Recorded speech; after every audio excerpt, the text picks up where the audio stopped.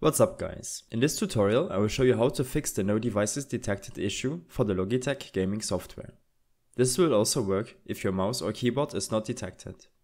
This should be quite an easy tutorial, but if you still have any questions then leave a comment and let me know. First of all, close all applications including the Logitech Gaming Software in the system tray. Next, open the device manager and expand mice and other pointing devices if you have the issue with your mouse, or keyboards if it's your keyboard. Right-click on a Logitech entry and select Update driver software on the pop-up box.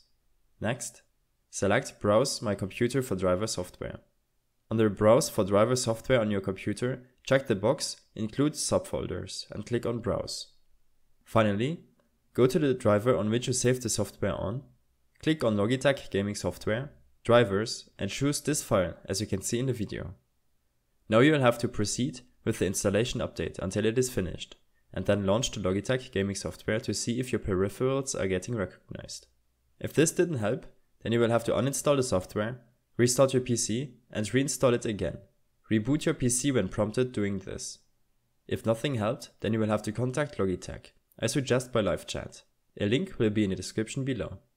I hope this helped you out. Leave a comment if you have any questions and see you in the next one.